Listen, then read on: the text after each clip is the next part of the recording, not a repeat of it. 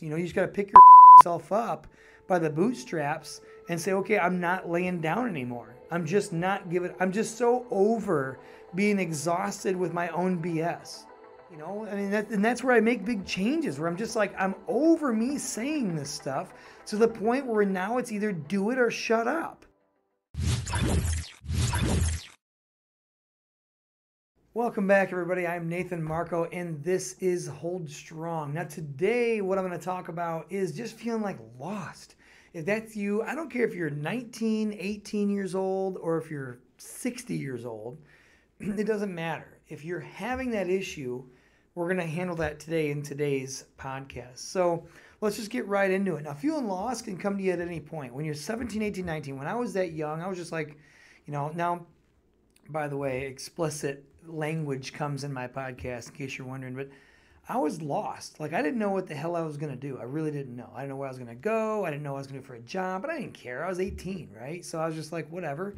For those of you who don't know, I graduated high school like a year and a half early, and I had no plans on going to college. I was like, this is not going to happen for me. I'm not interested in college.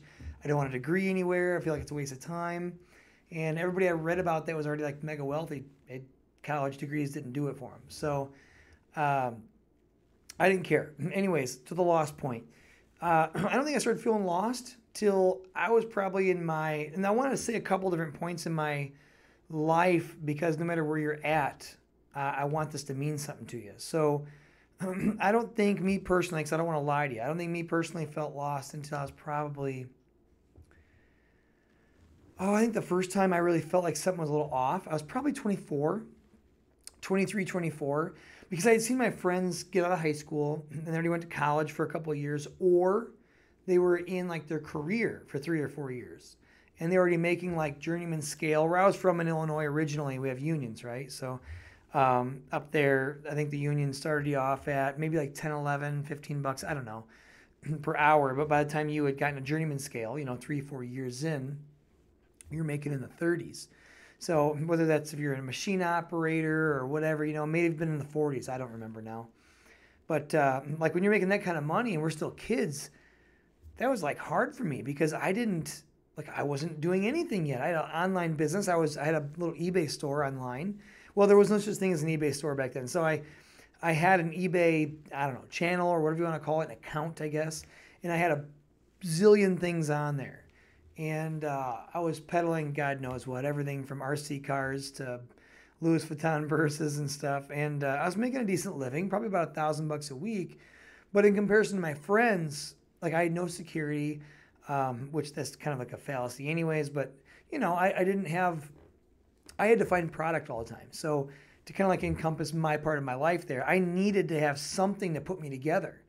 And I seen everybody else having jobs, stability, getting houses, getting cars, not having to find inventory. Like, if you run a business right now in your life, if you're watching this and you have a business or want to run a business or just starting a business or failing a business, doesn't matter. All that's kind of relevant. So, yeah, I just was kind of envious of the things they did, and envious of all the stuff they had and kind of how on lockdown their life looked. Now, I could come and go as I pleased at that point. I never missed any, weekends on the river, because we lived right next to the Illinois River. I never missed any, any events, any birthdays, holidays. It didn't matter. I missed 4th of July. I missed nothing. But the sacrifice at the time was, I don't make what you guys make. I can't just work extra hours and crank in the extra money, or at least that's so I felt. So I just want you guys to know that, I got my life together, and I don't want to say together, but there was like multiple times. That was one, and the second time, maybe 2 other times. And the second time where I was a little lost I was probably 30, coming up on 30. You're starting, I think a lot of people have that problem right around that age, and you're just like, what am I doing? I've got the last 10 years down. I didn't realize growing up would happen this fast. And here I am at an age that when I was 20, I thought 30 was like old man age. I'm just like, wow, I'm ancient. But the thing was, like, it's not. Looking back now, it's like, wow, that was so young. I'd love to go back to 30 right now. But when you're at 30, you're just like, I don't want to age anymore. I really don't feel like I got shit together. And there was probably more of a prevalent issue to me at 30 than it ever was at 23, 24. 23, 24 was like, hey, I got time, I can figure stuff out. I just saw everyone kind of doing some things and getting things in order, and I felt like I really wasn't.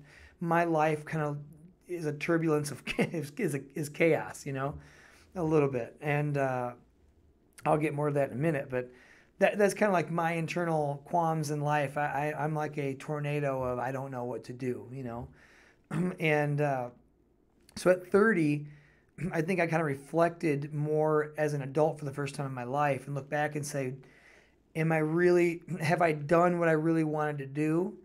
Am I where I want to be going? Do I know a direction? Do I have a target of where I'd like to be?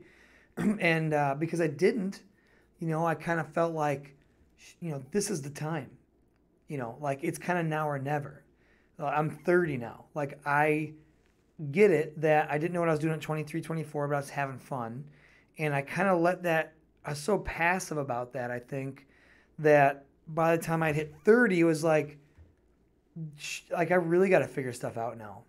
Like that was all good and fun, but now it's like I shouldn't have wasted as much time as I did. I should have got my shit together at 24, 25 when I had the first revelation and like had a better grasp on things. But you're a kid, you don't, even though you're not a kid, you're technically still, you don't have enough life experience to know that you're not going to live forever. Even though you say the words, the meaning of what that means isn't as powerful to you at 25. So at 30, it starts to mean something. You're like, I'm in a whole new category of humans. Like now I'm a legit adult, like I'm a grown man. So when people would ask what I did for a living or what I was doing, at 30, I was still kind of figuring it out. I was still online. I was buying and selling. I'm trying to remember what I was even doing at exactly 30 years old. Oh, I know exactly what I was doing. I had just opened up my first successful warehouse where I was buying liquidated products way before they do it today. I did it way before it was cool to do. I was going to Best Buy and Walmart and Home Depot, all these companies, and I was buying their products that were going out of either, they were changing like product lines. So if Kohler or any company would change, or a vacuum line, like, whatever company was changing their vacuums, LG or whoever it was. And let's say they had like a vacuum that was like a $400 or $500 vacuum, but they're changing their vacuum line to a whole new design. They need to eradicate the vacuums they have. And they don't put them on sale. What they do is they just dump them off to distribution centers and they liquidate them out. That way the store doesn't see, the consumer doesn't see their vacuum going off on sale for half price. So I was doing all that, and I had a really successful year, my 30th year of being alive. So it was one of my biggest peaks of my life. And then also at the end of that year, I went through a terrible breakup, a 5-year-long relationship. It went down the drain. I thought I had my life together. At the same time, I just got everything together. Everything went backwards. I was making maybe $7,000 to $10,000 a week. And I was only working 3 days a week in that warehouse, just liquidating product. And that was with no advertising, no marketing. Like literally what I was doing was just that big of a deal. And for the first time in my life, I really thought I had a bunch of stuff together. Like I really thought that, I don't know, I just thought that I was doing stuff right. I felt like I was finally figuring it out. A decade in, I'm just now getting the hands on it. And I really thought, dude, like I was going so good, so well. I thought that I was really going to make it. Like I thought that was the first time in my life that I believed millionaire status was like 100% a viable option for me within the next like 6 months to a year. And just because I was accelerating my income so fast, it went from like $1,000 a week to 2,000 to 7,000 to like, I think I did 12 and then 14,000 in a week. And it was just like, I'm talking like 3 days. I haven't changed anything. I haven't marketed anything. I haven't advertised what I did at that point yet. Like that was just organically people coming in and just word of mouth. Like it was going to be huge. At the same time that summer, I went through a breakup that was unforeseen. Literally went to, without getting into major detail, I went to sleep at night and saw her and, told her I'd see her in the morning, no fighting or nothing going on. I wake up and she's gone with everything. And I get a call in the morning at 9 o'clock, the bank telling me that she had wiped out my bank account. And I walked into my store and my safe was wide open and everything was gone. Yeah. So they actually froze my account at like 4:16 in the morning, and it was already at negative like $25.73 or something along those lines. So here I am, all the way backwards, tons of bills, $1 million warehouse, inventory, 3 cars sitting outside, Plymouth Prowler, big diesel lifted truck, Lincoln Navigator, brand new Mustang, all this stuff, 3 cell phones, and all my money gone, everything stolen out of my warehouse, and not a way to pay for it. Pretty awesome. So without getting into details on that, I just want you to know, I tell you that to tell you this, that even at that point when I had everything I thought squared away, I had to do a major reset that year. I had to sell the warehouse. I liquidated what inventory was left to keep myself from going bankrupt. I never missed a payment, never got late on a payment or nothing, believe it or not. I was able to move things pretty quickly with urgency, which wasn't hard to do. And then, was lost again. And the reason you might say, well, why didn't you just keep it going? I couldn't, because a bunch of the merchandise was gone, and I didn't have the money at that time to rebuy it again to stock it back up. So I just had a bunch of bills that needed to be paid. And with the little inventory I had left, I had to liquidate that to just get by and not go into bankruptcy. So I knew I could do it again just down the road. Just right then and there, I had to cut ties. I waited out for like 2, 3, 4 weeks, and just talked to everybody that worked for me at the time and worked with me. And that was just the best option for me to do. So anyways, I had to restart from scratch again. I had to go back to work, get a labor job in the union hall, and go back to being a laborer, which was like so far from what I wanted to do. But so that was me starting over again at 30. So then I met, which was going to be my wife, and we had to literally start from scratch. At 30 years old, I had to get up. I lived in my mom's house for the first month or two. And then my wife, well, she was my girlfriend at the time. She wasn't going to have it. So I had to have my own place.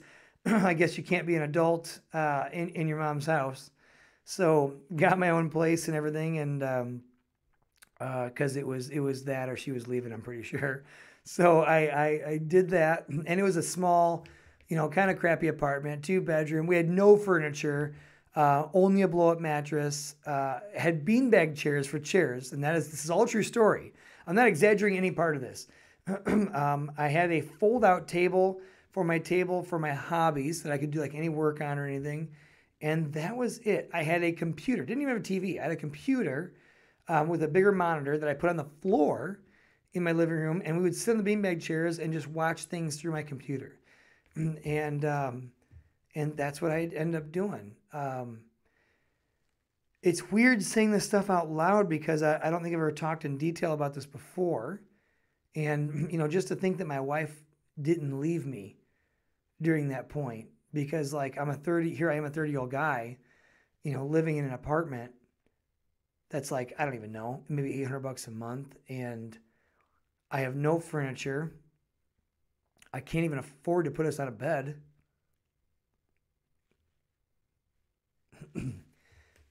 So that was tough. That was just tough.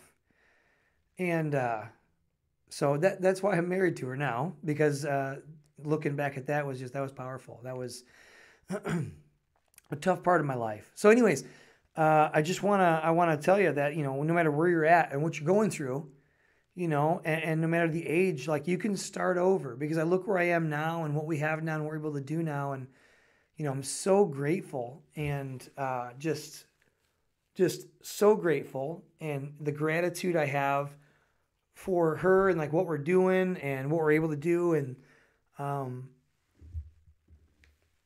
it's just amazing, man. Like, and I would have never foreseen that. In those moments, I felt like that was it. I didn't see a way out. So if you're at that point in your life, if you're ever going through these things that are similar to mine or your own version of this, just know that, I understand what it's like to sit there and not see any options. Everyone's like, oh, when one door shuts, another one opens. But I know the feeling of looking around and not knowing, I don't even see any doors, right? So like not only can one not close, there's none even to open. Like all I see is a hallway, and this is all I feel like this is the only option I got is just to walk straight. You know, and it feels like I'm going a direction you don't even want to go. So I totally wholeheartedly understand that. You know, so, and that was 30.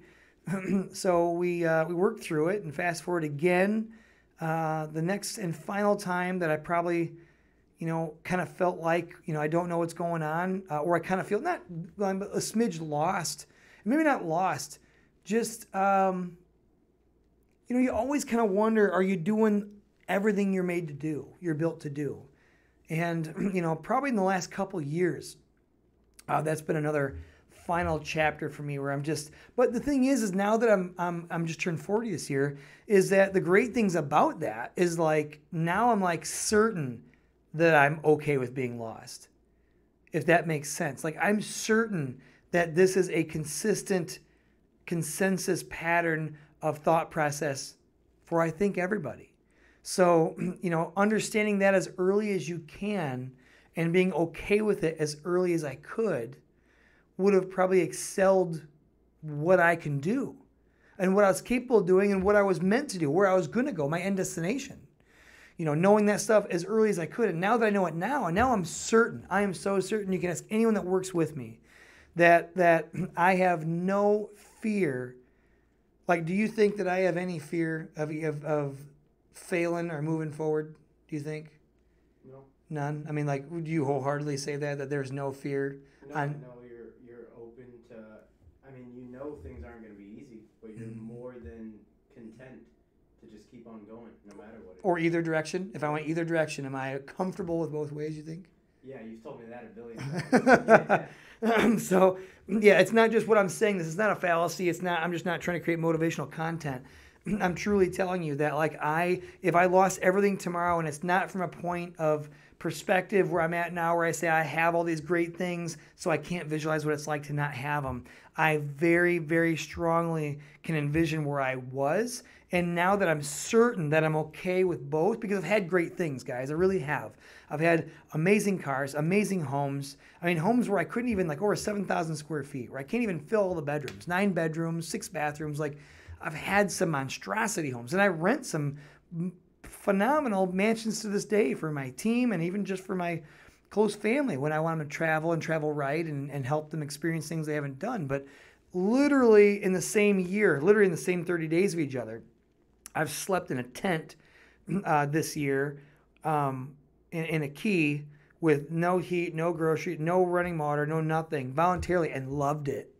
You know, loved it. And literally, I think it was 3 weeks prior to that, I was staying in a mansion in Scottsdale. You know, that was, you know, a couple, $2,000-3,000 a night, and I was out there for 5 days. So, like, I don't carry the direction which way I go. Like, I'm just as happy both ways. So I'm just going to here to give everything I've got and help you guys as much as you guys want me to, as much as you guys can resonate with me, as much as I can give back where I feel like there's some sort of valid reason for me to do this, until I just don't feel like it's there anymore. And if that runs me into poverty, like, I'm okay with that. So what I'm saying is it's okay to feel uncertain where you're at, no matter where you're at, and just being lost. You know, you just got to pick your fucking self up by the bootstraps and say, okay, I'm not laying down anymore. I'm just so over being exhausted with my own BS. You know, I'm so tired of telling my story to everyone about why I can't do something. Or I'm so tired of telling my dream to all these people of what I'm going to do someday and just never doing it. I'm tired of repeating that exact same BS that to the same people or people that have heard it and around and their friends now. Or I'm just like over and over. It just gets mundane and monotonous. And I'm just tired of my own shit. You know, I mean, and that's where I make big changes, where I'm just like, I'm over me saying this stuff to the point where now it's either do it or shut up. You know, and it's hard to have that reality check with yourself. But you know what? You got to stop making excuses for why you're where you're at. You got to stop being reasonable, and you got to stop I guess, negotiating with yourself and making all these fantasy reasons why shit just ain't working out for you. You know, you need to stop being okay with being comfortable. Stop making sense of just getting by. Stop making, you know what, because what people do, and you can research the studies on this, when people do is when they feel as if they're too nervous that they can't make it, or they're too nervous of failure, what they'll do is they'll start using excuses in their own story to themselves. They'll start saying things like, I didn't really want to go there anyways. I wouldn't want to be my own boss. Oh my God, the pressure from all that. I don't want to have a bunch of employees. I don't want to make a bunch of money. I'm okay with living with family. I didn't really want to even live there. Now I'm thinking about it. Like, you come up with all these make-believe excuses later in life when like you're just making sense of being average. Because you're capable of more than that. Your potential is like 1,000 times more than that. And I'm not just saying this. You guys need to understand that your potential is so ridiculous. I've watched people that should be baggers, at a grocery store when you first meet them, that is really their potential status of what they've treated themselves. And I'm not saying it's how good you are or your value. That's the valuation that you've given yourself. So I guess, submit to life and society and where you're at and what you've been taught, and you're just a bagger at a grocery store, or you are just a person that sells cell phones for Verizon. And there's nothing wrong with those things. There's nothing not, but you need to know that is not the end. That's not even the middle. That's not even 10% in of what you can do. I've watched people that should not be where they're at, be multimillionaires, and you just sit there and wonder in awe. And what he's done is just told himself, I'm moving forward.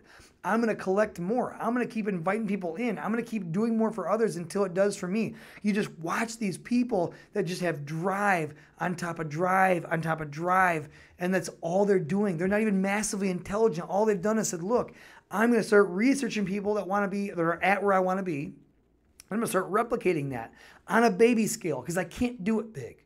I'm going to do it at the version I can, and I'm not going to stop or give up or give in until I'm dead. And these guys are like machines, and girls and everything. So you watch these people that just don't turn it off. And you come back to them in a year, and you come back to them in 2 years, and they are scaled up every time. They don't, and it's like weird. Their life gets better and better. And you're just like, all I did was make excuses back then. All I did was made fun of that guy. I just talked trash about him. Oh my God, look at this idiot putting posts up again.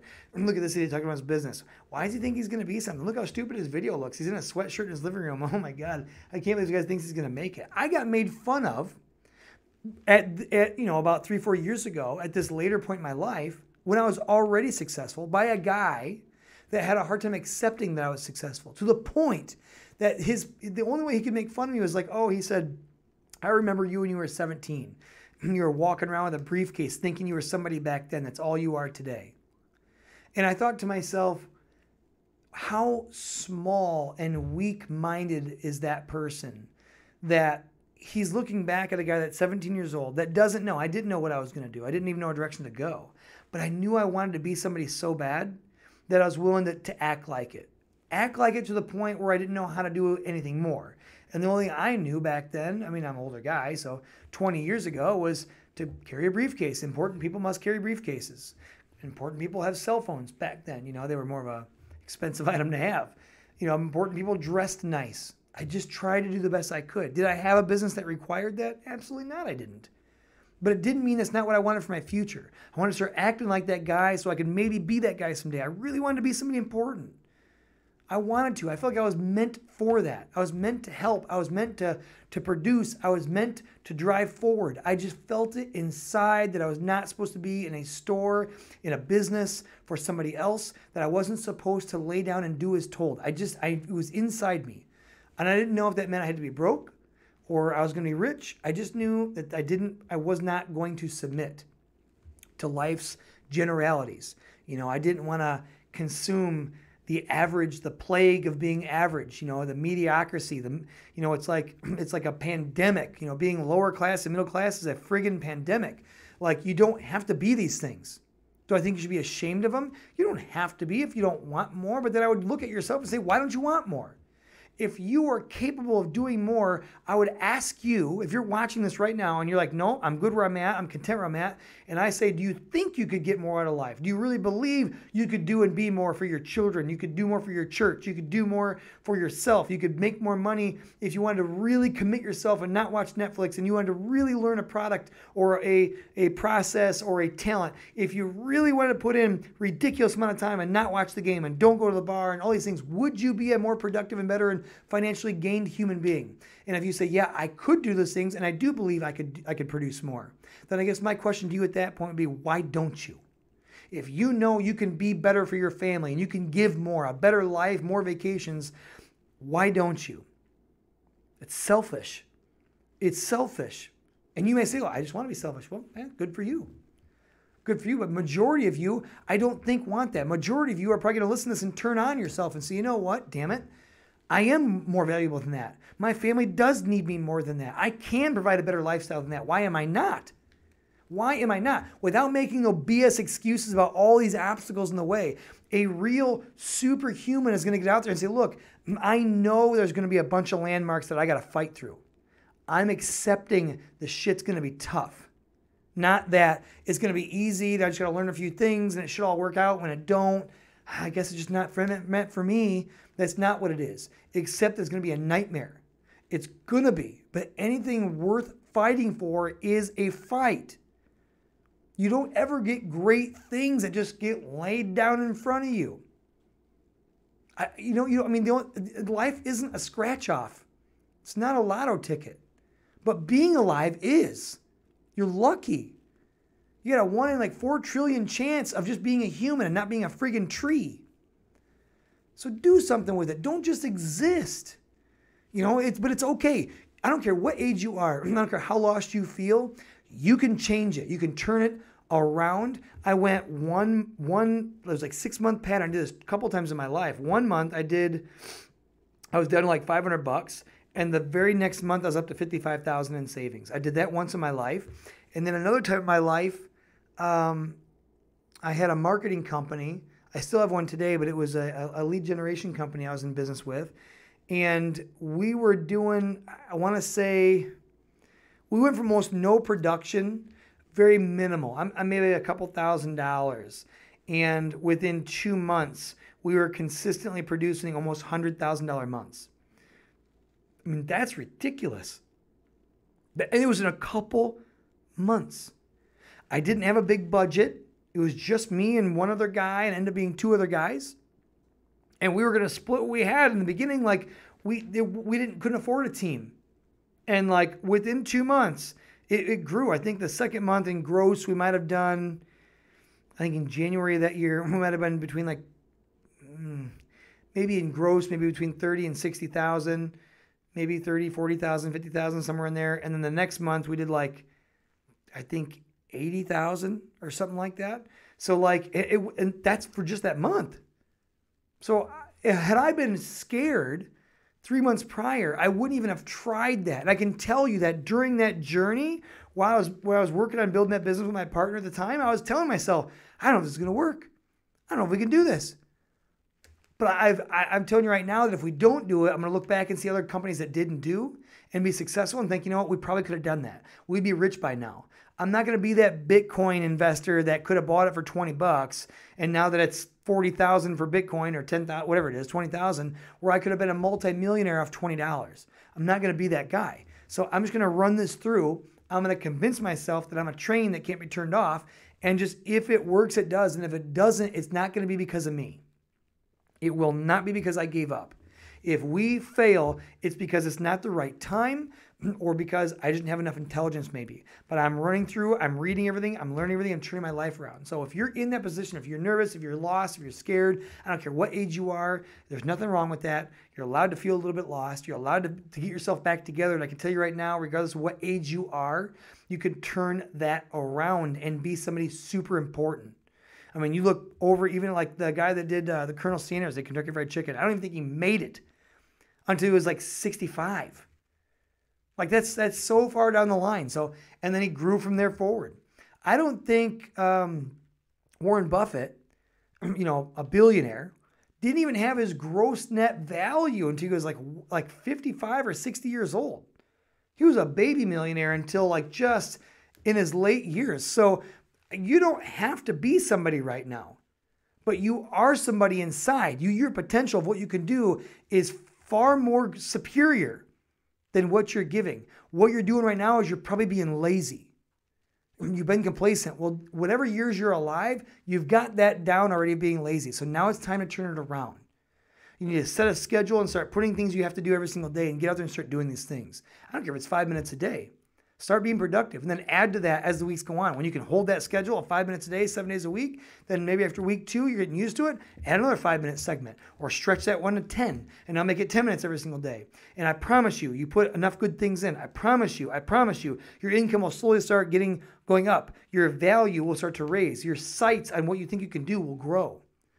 So keep moving forward. Don't let up. Well, anyways, guys, I'm sorry this ran so long. I'm over 30 minutes now.